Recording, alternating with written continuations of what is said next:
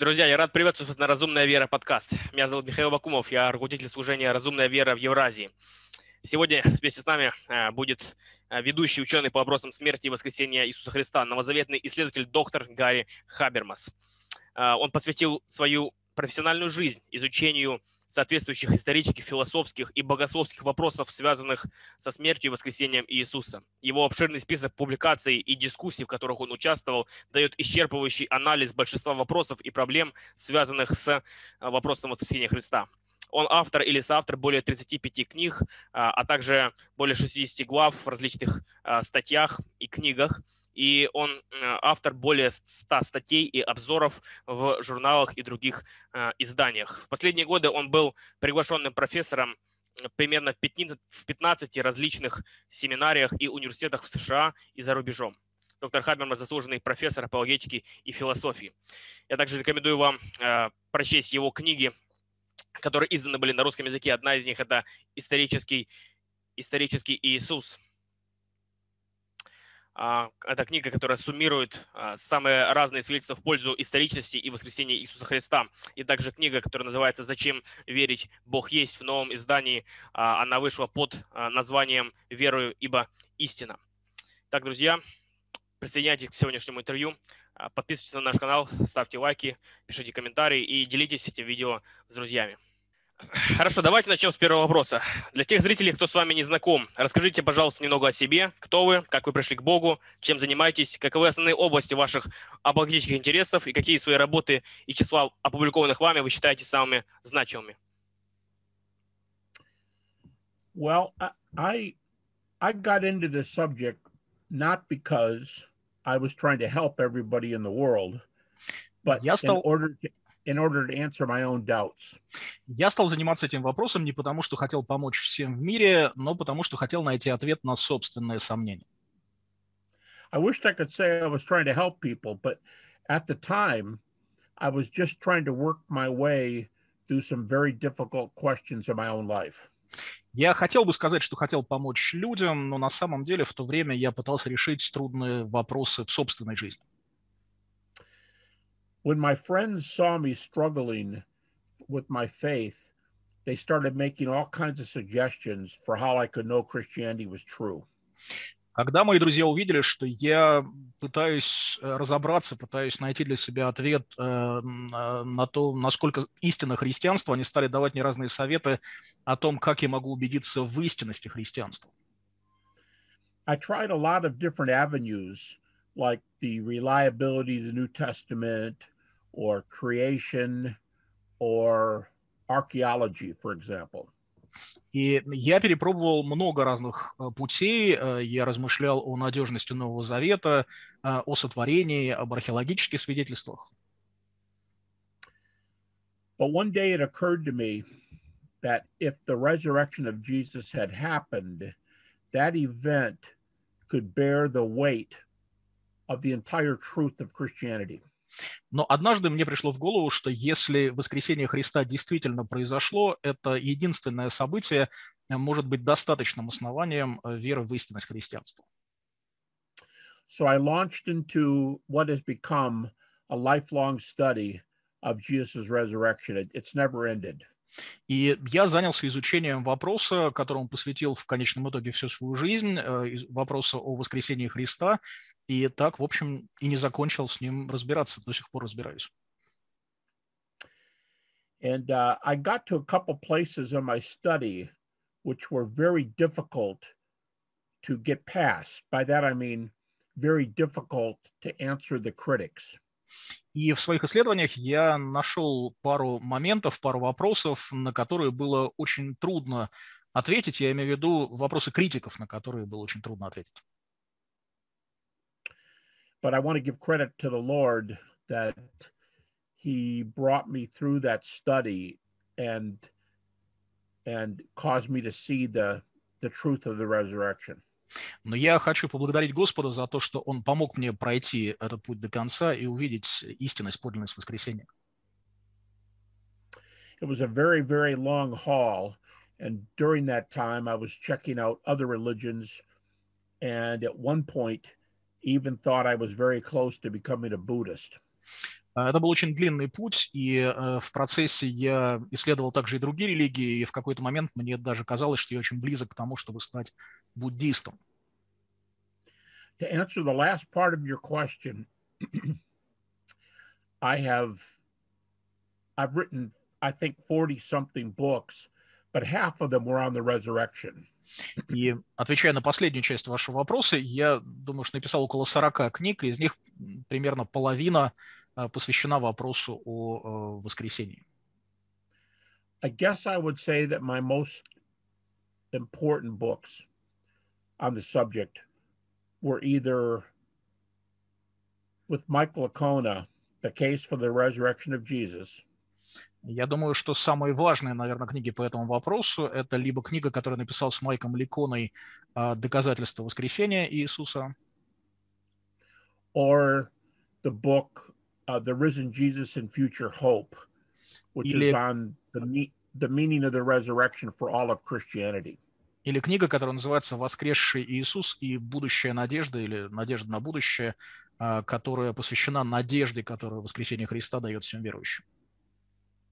Yeah, it was that last book in particular that showed me that if the resurrection were true, all of Christianity would follow all the way to heaven. И именно последняя книга помогла мне понять, показала мне ясно, что если воскресение действительно произошло, если это истина, тогда все остальное христианство вытекает из нее само собой, вплоть до пути на небеса, попадания в небесное царство. I think that's about all I would have to say to the first question. Наверное, это все, что я хотел бы сказать по первому вопросу. Please explain what is the essence of your minimum facts approach to the resurrection. What is the list of maximum or minimum facts, for that matter? Okay. In my study of the resurrection, because of critical attacks, I kept honing my argument. I kept trying to zero in on the most critical material. Изучая вопрос о воскресении, из-за постоянных нападок критиков, я пытался найти самые точные аргументы, как можно лучше и тщательно изучить материал. And I arrived at this method that I call the minimal facts. И я пришел к методу, который я назвал метод минимальных фактов. You might also be able to call it the lowest common denominator approach. Наверное, можно его назвать также подходом наименьшего общего знаменателя. And I say that because I try to see if the smallest possible basis that non-Christians allow, non-Christian scholars allow, is enough to show the resurrection happened. Я называю этот метод так потому, что хочу понять, если взять тот минимальный круг фактов, с которыми соглашаются неверующие светские ученые, может ли этот минимальный набор фактов стать основанием для веры в воскресение? And let me emphasize, I'm talking about critical scholars, not just anybody who scoffs at Christianity. И позвольте мне здесь отметить, что я имею в виду именно тех критиков, которые критикуют и выступают против христианства, а не просто любого первого человека, который насмехается над христианской верой. Right. So to specify that a little bit, I was writing for people who might be atheists or Jewish non-Christian, but they're still New Testament scholars. So the people I'm surveying have terminal degrees in a relevant field to New Testament, even if they're atheists. Чтобы быть немного более конкретным, я писал, имея в виду атеистов или иудеев, не христиан, тех людей, которые, не веря в христианство, не веря в Новый Завет, тем не менее обладают хорошей, достойной подготовкой, достойными знаниями по этому поводу. Presently, I am using just 6 facts that, to my knowledge, are admitted by virtually all New Testament scholars, whatever their beliefs. И в настоящий момент я использую 6 фактов, которые, насколько я знаю, признаются всеми исследователями-новозаветниками, вне зависимости от того, во что они сами верят. Maybe you'd like me to mention these facts one at a time. Наверное, вы хотели бы, чтобы я назвал эти факты по очереди, по одному. The first fact is that Jesus died by crucifixion. That doesn't prove the resurrection, but he has to be dead before he can be living. So we start with the crucifixion. Первый факт – это то, что Иисус умер, был убит через распятие. Само по себе это не доказывает, что он воскрес, но для того, чтобы воскреснуть, он должен был быть убит, он должен был быть мертв, поэтому мы начинаем с того, что Иисус был распят. The second fact is that the disciples thought they saw the risen Jesus after his death. In other words, they had experiences, real experiences that they thought were the risen Jesus. Второй факт заключается в том, что ученики думали, что они увидели воскресшего Христа. Иными словами, у них были некие реальные переживания, некий реальный опыт. Они думали, ощущали, им казалось, что они видели живого Христа, вновь ожившего. The third fact is the one that has received a huge boost in recent scholarship. Третий факт – это момент, который получил очень серьезную поддержку в свете недавно сделанных выводов и открытий. It had already been, number 3 had already been admitted by everybody, but it has doubled in its value recently. Третий пункт и без того уже был признан всеми, но вот в силу недавних событий его ценность удвоилась. The third fact is that the proclamation, the teaching of the resurrection happened immediately after the events. Critics think there's a consensus now. Almost all New Testament scholars say we have the reports from 1, 2, or at the most 3 years after the cross. Not all the way to the Gospels, but 1, 2, or 3 years after the cross. И суть заключается в том, что сейчас почти все новозаветные ученые готовы согласиться с тем, что у нас, что проповедь о воскресении Христа началась почти сразу после воскресения в пределах где-то 1, 2, 3 лет после распятия, не вот тогда, когда Евангелия были написаны, а именно где-то в течение 1, 2, 3 лет после самого распятия. For example, a couple of atheist New Testament scholars, of which I'm aware, say that the report came days after the resurrection experiences, whatever they were. They came days later, which is exactly what the New Testament says. И, по крайней мере, пара атеистов, специалистов по Новому Завету, о которых я знаю, говорят о том, что вот эти свидетельства, рассказы о воскресении Христа начали звучать буквально в течение каких-то дней после того, как ученики увидели воскресшего Христа, то есть это уже действительно какие-то дни, и это именно то, о чем мы читаем в Новом Завете.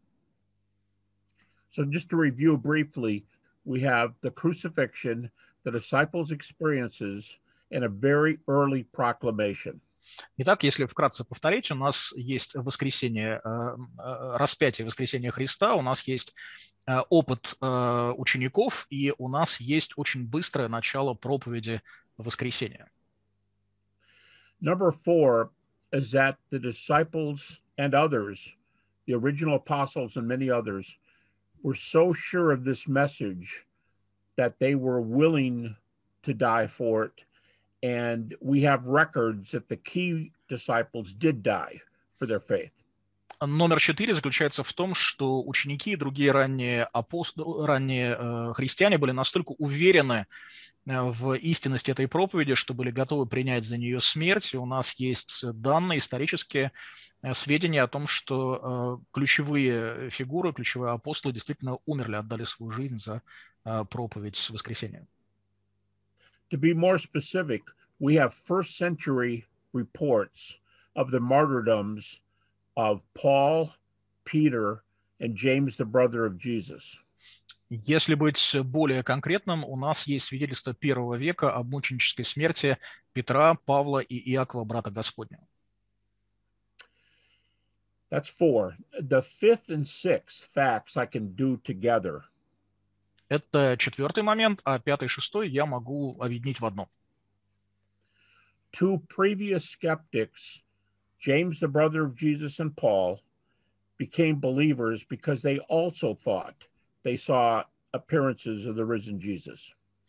Два человека, которые когда-то не верили в воскресение Христа, стали верующими. Речь идет о Павле и об Иакове, брате Господнем, потому что они тоже увидели, как они думали, воскресение. These 6 facts are what I call the minimal facts, admitted by everybody. И вот эти вот 6 фактов я называю минимальными фактами. Это тот набор фактов, который признается всеми. I would also add that the empty tomb, there are as many evidences for the empty tomb as there are for these other 6. The empty tomb is just not as widely received by scholars. So it's connected right there too. Я бы также добавил еще факт пустой могилы, потому что количество доказательств в пользу того, что могила была пуста, сравнимо с количеством доказательств в пользу всех остальных 6 пунктов, но просто этот момент не так широко признан среди исследователей, среди ученых, но в целом он тоже вполне относится к вопросу. Right. So even though the empty tomb does not meet the critical level for the minimal facts, I would still speak of the 6 plus 1. Those 6 plus the empty tomb is very close.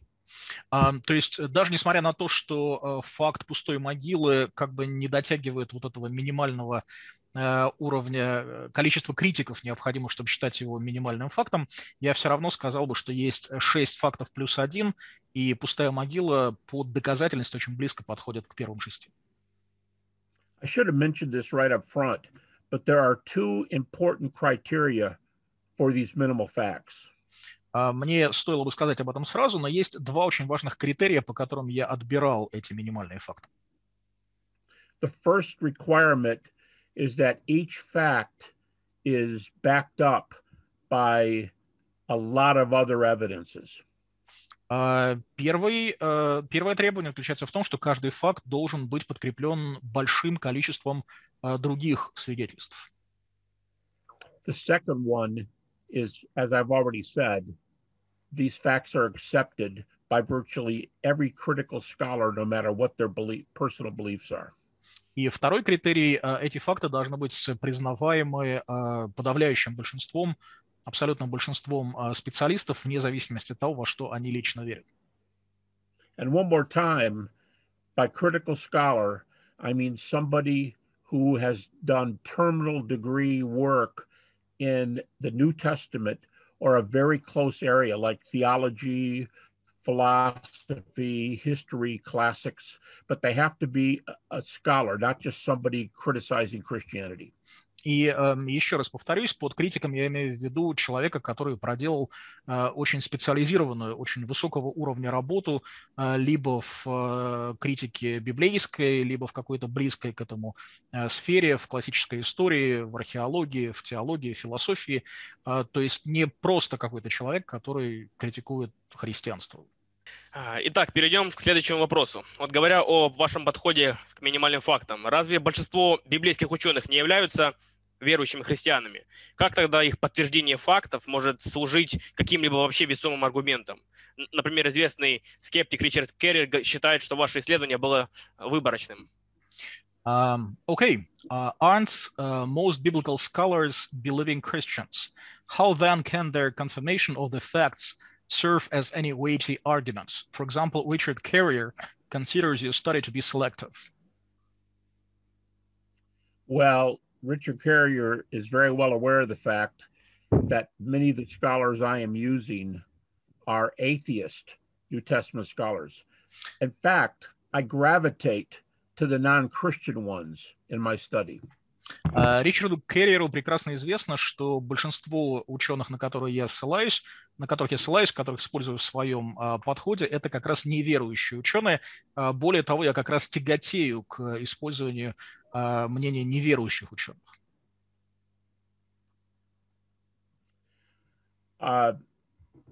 So anyway, that's a way of answer that question. My scholars would include, if you want some names, Gerd Ludemann, the German atheist New Testament scholar.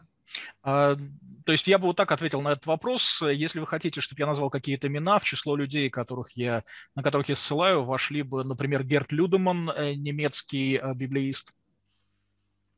The American atheist New Testament scholar Bart Ehrman. Американский атеист, библеист Барт Эрман. The Jewish, non-Christian Jewish New Testament scholar Pinchas Lapid. Специалист по Новому Завету, иудей, не христианин, Пинхус Лапид.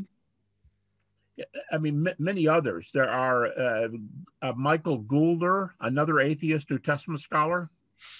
Есть и British. Да, есть и многие другие. Например, британский исследователь Майкл Гулдер, по-моему, если я правильно услышал фамилию. Yeah, I'll stop right there. There's no question that I use many non-Christian scholars in this group, and many others who, if they're Christian, they call themselves Christian, they use that name, but they actually reject the resurrection of Jesus. They reject the resurrection.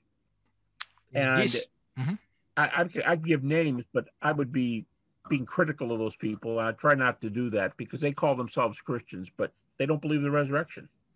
Здесь я, пожалуй, остановлюсь. Я мог бы называть и другие имена, но действительно это очень многие неверующие люди.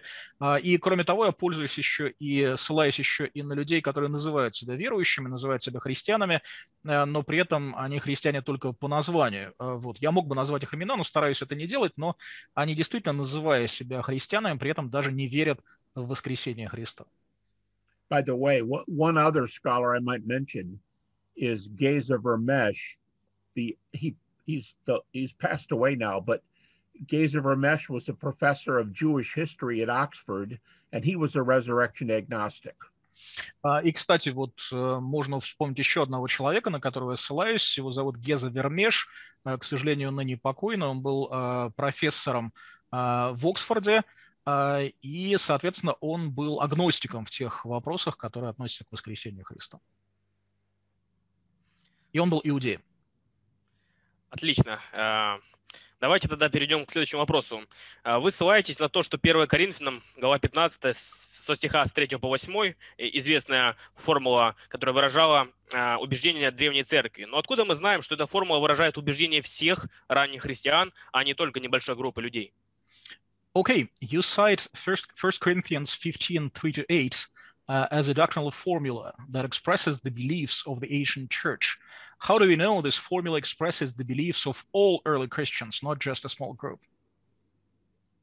Great question. First of all, verse 8 is not included in that creed. Nobody does. That's a verse where Paul adds, last of all, he appeared to me. That creed, 1 Corinthians 15, and some people just say 3 to 5, some say 3 to 7. There's different levels of how many verses they take, but they all take 1 Corinthians 3, 1 Corinthians 15, 3 to 5. Замечательный вопрос. Прежде всего, надо отметить, что 8 стих никто не включает в символ веры, поскольку там Павел уже говорит, и после всех явился мне как некоему извергу. Вот. Но разные люди, они по-разному исчисляют длину, продолжительность этого символа веры. Кто-то говорит о стихах с 3 по 5, кто-то говорит о стихах с 3 по 7, но стихи с 3 по 5 включают все. Yeah, and it's possible that no other New Testament text has been studied more than this one. И вполне вероятно, ни один другой новозаветный текст не подвергался более глубокому исследованию, чем этот. New Testament critics unanimously call this a pre-Pauline creed. Критики Нового Завета единодушно называют это допавловым исповеданием веры. That means, for most of them, that means this creed is not only prior to the book of 1 Corinthians. Большинство из них имеет в виду, что этот текст был составлен не только до написания первого послания к Коринфянам, but most critical scholars believe it was in existence before Paul became a Christian, before Paul was on his way to Damascus. Большинство критически настроенных исследователей говорят о том, что этот текст появился еще до того, как Павел обратился в христианство, то есть еще до того, как он отправился в Дамаск. Let me give you an example of how this works. Позвольте привести пример того, как это работает. Critics usually date the crucifixion to about 30 AD. Как правило, критики называют датой воскресения примерно 30-й год нашей эры. They put Paul's conversion at 32 or 33 AD. Обращение Павла они датируют 32-м или 33-м годом нашей эры.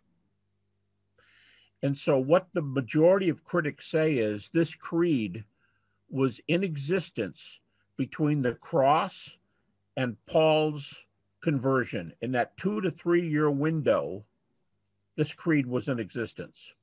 То есть большинство критиков, получается, говорит о том, что этот символ веры, это исповедание веры существовало в промежуток между распятием Христа, воскресением Христа и обращением Павла, то есть в этот промежуток длиной в 2-3 года. In other words, according to the atheist skeptic Bart Ehrman, иначе говоря, если вспомнить слова атеиста и скептика Барта Эрмана,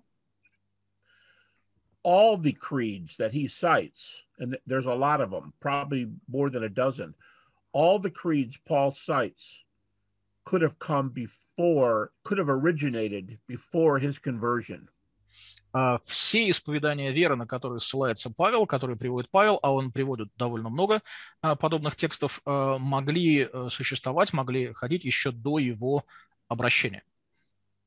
So to answer the question, the 1 Corinthians 15:3 and following creed is very early, is pre-Pauline, and is attested. I can give you evidence for that too if you want, but it's attested by very good evidence according to the skeptical New Testament scholars.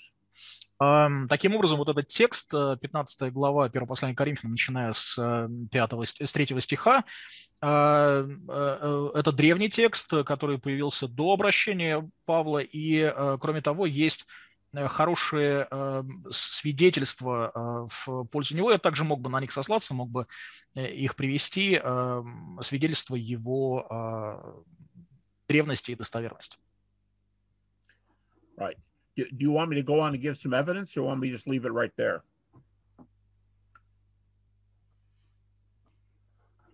Evidence for how we know this creed is early. Майкл? Я думаю, вполне этого будет достаточно. Просто вопрос еще, откуда мы знаем, что в это верили все христиане? Well, maybe that would be enough, but if you could specify how do we know that all Christians believed that particular creed? All the Christians at that time? Yes. Okay. Here's the best reason we know that. Вот самый лучший аргумент в пользу того, что все христиане тогда в древности верили в это. The book of Galatians is one of the New Testament books that virtually all critical scholars allow as a work of Paul. Послание к Галатам – это новозаветная книга, которую, по мнению абсолютного большинства новозаветных исследователей, библеистов, принадлежит перу Павла. And in Galatians chapter 1 and again in chapter 2, Paul makes 2 trips to Jerusalem. И в послании к Галатам в 1 и 2 главе мы читаем о 2 путешествиях в Иерусалим, которые предпринял Павел. The first time he spent 15 days with the apostles Peter and James, the brother of Jesus. И в первый раз он провел 15 дней вместе с апостолами Петром и Иаковом, братом Иисуса. The second time, Peter was still there, James, the brother of Jesus, was still there, and the second time, John was there. Во второй раз он встретился с теми же Петром, Иаковом, братом Иисуса, но там еще был и евангелист Иоанн. What's incredible is that in Galatians 2, and it's assumed in Galatians 1, the topic they were discussing was the topic of the gospel that Paul was preaching. И что самое удивительное, об этом говорится во 2 главе, но в 1 это подразумевается, тема, которую обсуждали Павел и апостолы, это была тема Евангелия, которую Павел проповедовал.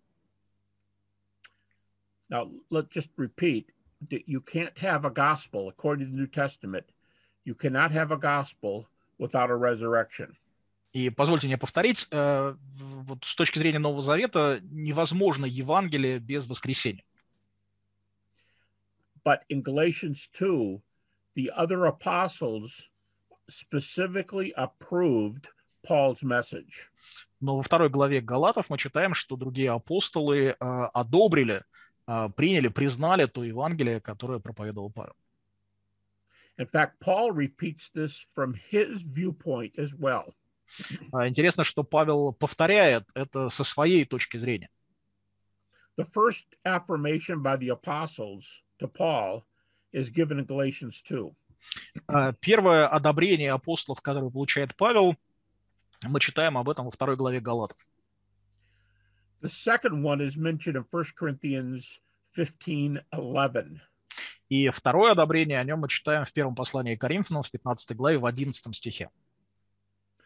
After giving a list of the appearances to the other apostles, когда апостол Павел перечисляет явления Христа всем остальным апостолам, Paul says that whether anybody asks the other apostles or they ask him about the definition of the gospel, they will get the same message. Павел говорит, что если вы спросите других апостолов или спросите меня о том, в чем состоит суть Евангелия, вы получите один и тот же ответ, одинаковый ответ. So the creeds are more than just early hearsay among Christians. То есть исповедание веры – это не просто какие-то вот досужие слухи, сплетни, которые ходили между ранними христианами. The message the creeds teach about the gospel is the same message that Paul and the other apostles were preaching way back immediately after the cross. Исповедание веры передают нам, они преподают нам то самое Евангелие, которое проповедовал Павел, другие апостолы, которое восходит к самому кресту, к самому распятию и воскресению. Хорошо. Да, отлично. Давайте тогда перейдем к вопросу 7. Интересный вопрос. Мы знаем, что существует немало популярных и экстравагантных теорий, которые пытаются объяснить воскресение Христа. Какая из существующих теорий, на ваш взгляд, может вызвать наибольшие трудности для христианского объяснения? Okay, there are many popular and extravagant theories trying to explain the resurrection of Christ. Which of these existing theories do you think would be the most difficult for a Christian to explain? I don't know what would be the most difficult one for Christians, but I know that in general, like if they were witnessing. Я не знаю, какой вопрос будет самым трудным для христиан, но в принципе, если мы говорим о благовестии. But I will say that increasingly, these same critics, these specialists who don't believe in the resurrection, they almost never pick a certain theory anymore. Но вот большинство специалистов новозаветников, большинство критиков, они в последнее время никогда не устремляют свою критику на определенную теорию. And Bart Ehrman explains why that Christians actually want them to pick a theory. И Барт Эрман объясняет, почему христиане на самом деле хотели бы, чтобы критики это сделали. He says that Christians want them to pick a theory because when they do it, all the facts are going to come down on the head of that theory, and the person won't be able to hold the theory anymore. Немножко поправлюсь. Доктор Хабермас имеет в виду, что сейчас критики не предъявляют конкретные теории какие-то, и вот Барт Эрман, атеистический критик, говорит о том, что христиане хотели бы, наоборот, чтобы атеисты это сделали, потому что как только они выбирают конкретную теорию, тогда все факты обрушиваются им на голову. Почему нельзя сказать, что некоторые христиане видели некие явления Иисуса, а все остальные просто им поверили?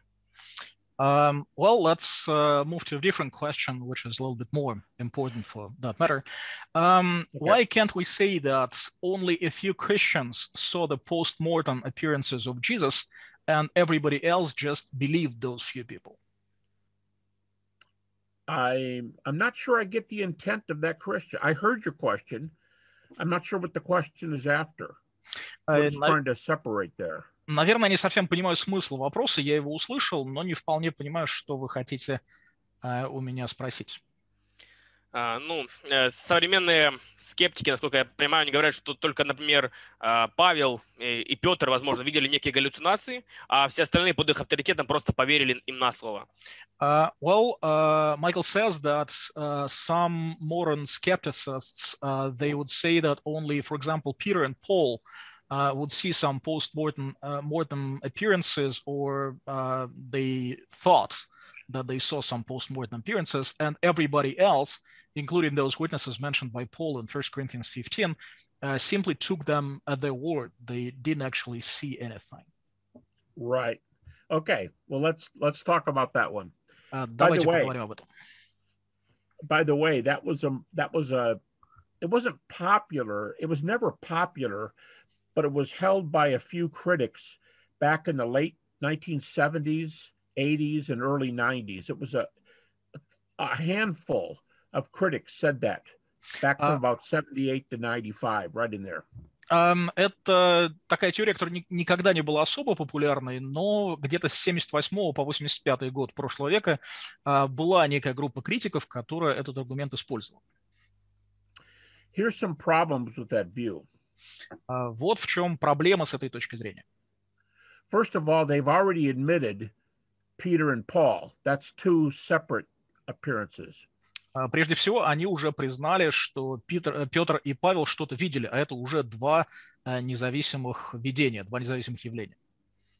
You also have to include James, the brother of Jesus, and John, because they were in the original. James was in both meetings in Galatians 1 and 2, and John was in the meeting in Galatians 2. So that gives you 4 right there. И, кроме того, нужно будет включить еще как минимум 2 человек, Иакова, брата Господнего, и Иоанна, потому что Иаков присутствовал, по крайней мере, присутствовал на 2 встречах, а Иоанн присутствовал, по крайней мере, во 2 главе Галатов.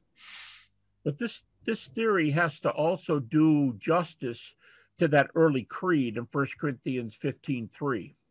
Но эта теория также должна каким-то образом объяснить вот это самое раннее исповедание веры, которое мы находим в 15 главе 1 послания к Коринфянам. And a few things to be said there. И здесь можно отметить несколько моментов. The creed says Jesus appeared to Peter and then to the 12 apostles. И в символе веры сказано, что Иисус явился сначала Петру, а потом 12 апостолам.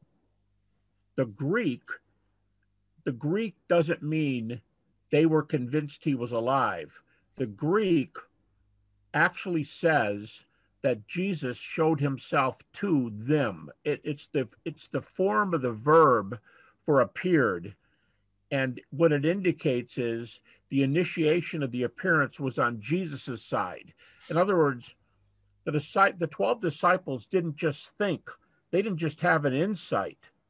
The creed says Jesus appeared to them, that the motion came from the other side. It came from Jesus to them. Если посмотреть на греческий текст этого отрывка, то там не сказано, что ученики каким-то образом увидели некое видение или каким-то образом что-то им померещилось, но действие с точки зрения грамматики греческого языка происходит со стороны Иисуса. Он явил себя этим людям, то есть инициатива в этом действии полностью находилась на стороне Христа. Он показал себя. So now you have the big 4. You've got Peter, Paul, James, and John. То есть теперь у нас есть большая четверка: Петр, Павел, Иаков и Иоанн. You've got the 12 apostles that Jesus appeared to. У нас есть 12 апостолов, которым Иисус явил себя. The creed also says that Jesus appeared to a larger group, that he calls the smaller group the 12. The larger group he calls all the apostles. И, кроме того, там упоминается еще некая большая группа. Если первую группу Павел называет 12, вторую он называет все апостолы. And then we have the group of 500, which are also mentioned in that early creed. И потом у нас есть еще одна группа, 5 сотен человек, которые тоже упоминаются в этом раннем символе веры. Let me tell you how seriously strong critics take this material. Позвольте объяснить, насколько серьезно критики убежденно относятся к этому материалу. In the U.S., there is a group called the Jesus Seminar. В Соединенных Штатах есть такая группа, которая называется «Семинар Иисуса». They are very, very critical, and many of them, maybe a majority of, I would say a majority of them, don't believe in the resurrection of Jesus. Это очень-очень критически настроенные специалисты, ученые, и я бы сказал, что большинство из них не верит в воскресение Христа. Of the so-called red letter words in the New Testament, the words of Jesus, they reject about 90% of those words. Из так называемых слов, набранных красным цветом, то есть прямой речи Христа, которую мы находим в Новом Завете, эти люди отвергают примерно 90%. And even this Jesus Seminar group says that there are 3 appearances or groups that are highly accredited. Но даже эти специалисты говорят о том, что есть 3 явления Христа по воскресению 3 разным группам людей, которые обладают очень высокой степенью достоверности, доказательности. And the 3 they list are Peter, Paul, and the women. И the women are another group. The women are another group. И 3 эти группы, это, или 3 этих вот как бы явления, это явление Петру, явление Павлу, явление женщинам. Женщина — это как раз еще одна группа, которой Иисус явился по воскресению. And then lastly, I remind everybody about this verse of Paul's in 1 Corinthians 15, verse 11. И кроме того, есть вот эта фраза из 1 Коринфянам 15:11, которую я всем напоминаю. Paul says that the other apostles who saw Jesus, they agree with him in the proclamation. Now, Paul says a few times, I've seen Jesus. And he says, they all preach the same thing. They saw Jesus too. И Павел говорит о том, что все остальные апостолы соглашались с тем, что он проповедует. А Павел несколько раз говорил: я видел Иисуса, и, соответственно, вот эти все остальные апостолы тоже соглашаются с этим утверждением, с этой фразой. Они тоже его видели. And I want to emphasize once again that the Greek for horao, the Greek there means not that they thought they saw something. It means the other way around. Jesus showed himself to them. That's the way the Greek works. Jesus revealed or showed himself to all these people. И я бы также хотел еще раз подчеркнуть, что греческое слово «хорао» означает не то, что им показалось, что они что-то увидели, а что Иисус явил себя им, Он себя показал. Так работает греческий язык. The way the critical scholars say it is, 1 Corinthians 15 is the language of sight. It's the language of seeing something. It's not the language of having an inner conviction. Как сказали бы критические ученые, язык, которым написан этот текст в первом послании к Коринфянам 15 главе, это язык, который говорит о видении, наблюдении, а не о каком-то внутреннем переживании или озарении. So, to me, that kind of critique that says only 1 or 2 people saw Jesus falls with all these different points of data. То есть, с моей точки зрения, утверждение о том, что Иисус являлся только 1 или 2 людям из перечисленных, не соответствует всем перечисленным утверждениям, то есть не может объяснить все перечисленные факты. One last very short point. If the tomb was empty, and there are many evidences for it, but if the tomb was empty, this theory also would not make any sense of the empty tomb. И последний очень короткий момент. Если могила была пуста, а есть очень много доказательств того, что она была пуста, то это утверждение тоже не имеет никакого смысла. Хорошо. Давайте тогда перейдем к еще одному моменту. Интересный вопрос, который часто поднимается. Что вы думаете о достоверности Туринской плащаницы и какую роль она может сыграть в доказательной базе воскресения? Okay, what do you think about the authenticity of the Turin shroud, and could it be used as a proof of resurrection? I have co-authored 2 books on the Shroud of Turin and some other publications. My co-author on the 2 books was one of the original scientists who did the 1978 investigation in Turin, Italy. Я написал 2 книги, посвященные Туринской плащанице, и еще несколько публикаций. И книги я написал в соавторстве с ученым, который в 1978 году проводил вот то самое изначальное исследование в итальянском городе Турине. I think a very strong case could be made for the shroud, for the authenticity of the shroud, but not as strong a case as the historical argument that we just gave.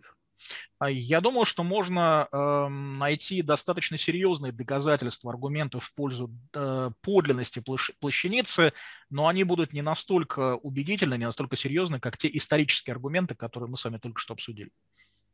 So I would say the historical argument is the strongest, but the shroud would be a little lesser, but still a worthwhile argument to bring up against the resurrection detractors. Так что я бы сказал, что исторические аргументы – это самые убедительные аргументы, и где-то вот чуть-чуть пониже, но все равно достаточно убедительным была бы ссылка на Туринскую плащаницу против тех людей, которые не верят в подлинность воскресения. Хорошо, давайте теперь перейдем к такому вопросу. Как наиболее эффективно делиться фактами в пользу воскресения людям, которые не сведущие в области Нового Завета? Okay, what is the most effective way to share facts about the resurrection with people who are ignorant of the New Testament? Yeah, good question. I think the best way is to use the minimal facts, because there's only 6 of them. Then I add the empty tomb. So that's only 7, but only the first 6 of the minimal facts. That's not very hard for people to memorize, but you got the best evidence right there. Я думаю, что нужно использовать 6 фактов, то есть 6 минимальных фактов плюс фактор пустой могилы. Только первые 6 являются минимальными фактами, но тем не менее вот 7 убедительных моментов, которые можно использовать, это достаточно небольшой объем информации, чтобы его запомнить, и за всеми ими стоит очень серьезная школа, очень серьезное научное исследование. But let me repeat this again. My theory is that only using those 6 facts, we have strong enough evidence for the resurrection right there. Но я бы хотел повторить, используя только вот эти 6 минимальных фактов, мы имеем достаточно убедительные доказательства в пользу того, что воскресение действительно произошло. So it's a small number, but it's very hard hitting because all of the evidence is in its favor. Так что это очень небольшое количество аргументов, но они очень жесткие, очень убедительные, потому что в пользу них огромное количество фактов и свидетельств. In fact, let me illustrate how strong these 6 facts plus the empty tomb are. Позвольте мне проиллюстрировать, насколько убедительны эти 6 минимальных фактов плюс фактор пустой могилы. I have made a list of independent considerations in favor of the 6 facts plus the empty tomb. I've made a list of the evidence. Я составил список независимых подтверждений в пользу этих 6 минимальных фактов плюс открытой могилы. Составил список доказательств. Now, many of these considerations will be individual creeds, early creedal statements that go way back to the 30s. Some of them will just be a creed. Многие из этих доказательств, из этих свидетельств в пользу 6 минимальных фактов плюс открытой могилы будут просто вот те самые первоначальные древние исповедания веры. But just using these 6 facts plus the empty tomb, we have over 100 considerations in favor of those 7. Over 100 considerations that back up these 7 facts. Но даже говоря вот только об этих 6 фактах плюс открытой могиле, у нас есть более сотни моментов, которые указывают на реальность воскресения, более сотни соображений, которые можно считать подтверждениями этого факта. И последний вопрос на сегодня. Что вы можете посоветовать сомневающимся в воскресении Христа? С чего начать его поиски ответов? И какие книги вы можете посоветовать для изучения историчности воскресения Иисуса, исторической методологии и библейские в целом? Okay, that would be the last question for tonight. What advice can you give to someone who doubts the resurrection of Christ? Where to begin his search for answers? What books can you recommend for studying the historicity of Jesus' resurrection, historical methodology, and biblical studies? Okay, let me qualify. Would this be a Christian or a non-Christian? And what level would they want recommendations? General books or the scholarly ones? Нет, я думаю, для начинающих книги, и это будет человек, который просто находится в периоде сомнений, он только начинает свои пути к христианству. Let's say something that's good for a simple person who is only searching for truth, who is only doubting. So they may be a Christian or a non-Christian, but they're looking for evidence and they're not real familiar with the evidence, right? Да. Okay. Yes. Mm-hmm. Here's some books for you. Now, some of these are out of print, but you can get them in, I don't know, English, or I don't know what's available in Russian, but you can get these in English. Here's a few for you. Bill Craig. Go ahead. Вот несколько книг, некоторые из них уже вышли из печати, их уже больше не переиздают, но их можно найти, не знаю, доступны ли они в России, но можно их найти на английском языке. William Lane Craig wrote a book many years ago called The Sun Rises, published by Moody. Первая книга, которая была написана Уильямом Лейном Крейгом какое-то время назад, называется она «Sun Rises», или такая игра слов, видимо, это «Сын воскресает», поскольку я не видел текста названия. И эта книга вышла в издательстве Moody, Moody Publishers. The book we mentioned earlier, The Case for the Resurrection of Jesus, that Mike Lacona and I wrote, it's a little more complicated, but it's still written for people who are just getting started. Книга, которую я немного раньше упоминал, книга «Доказательства воскресения Иисуса», которую написали мы с Майком Ликоной. Эта книга немного более сложная, но все равно пригодная для начинающих. Yeah, and I could just add, there are a number of books. Josh McDowell and Sean McDowell, his son, a number of other people have written introductory books on the resurrection. И я могу добавить, что есть и другие, конечно, книги. Например, Джош Макдауэлл, его сын Шон Макдауэлл написали несколько книг такого вводного, вступительного уровня о воскресении Христа. You know, I might add one more. Lee Strobel has an interview, a book of interviews on the resurrection called The Case for Easter. It's really, really small, and it's really, really inexpensive. И я бы хотел добавить еще одну. У Ли Стробела есть книжка, которая состоит из интервью по поводу воскресения Христа. Называется она, ну, если переводить как русские книги, его другие переводы, «Суд над Пасхой», да, или там «Доказательства в пользу Пасхи», если дословно. И это очень маленькая книжка и очень недорогая.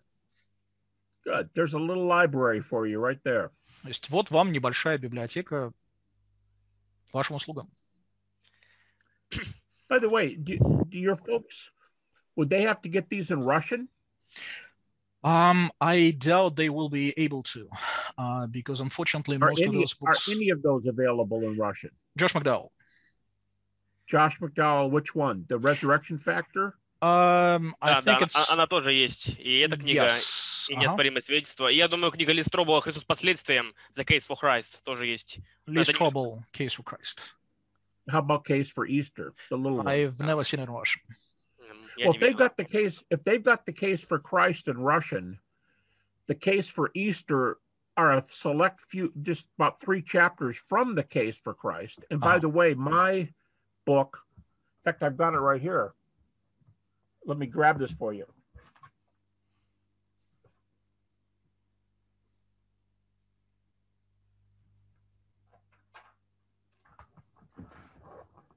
This is one of a couple books that I have translated into Russian. Can you see the title? Yes. Which one is that? That's Cheremizi and Gary Habermas, I believe, because it's true, or something like that. Веру ибо истина. Я думаю, that is right. Я думаю, на английском она звучит Why Believe God Exists. Это... Why Believe God Exists. I think also, isn't my book, The Historical Jesus, translated into Russian? Yes. Yes, it is. Okay, so there's 2 more. That's The Historical Jesus is broader than the resurrection, but it concentrates on the resurrection and the historical Jesus. This one has a lot of chapters on Christianity, but a section on the resurrection. Thank you very much. Great time. Thanks, gentlemen. Thank you. Thank you so much. Have a blessed Easter. Thank you. Michael and Dima, I appreciate it. I'd love to meet you guys and to realize, just think, we're talking between 3 different countries here. Друзья, я надеюсь, вам понравилось это интервью. Все ссылки на соответствующие книги на русском языке, а также на сайт доктора Хабермаса и наши ресурсы будут в описании к этому видео. Не забудьте подписаться на наш канал, оставить ваши отзывы и поделиться этим видео с вашими друзьями. Мы надеемся, что это видео будет благословением для всех вас и принесет много поводов для размышлений над сутью христианской веры и над тем, насколько сильны свидетельства в пользу воскресения нашего Господа Иисуса Христа. Да благословит вас Господь в вашем жизненном пути.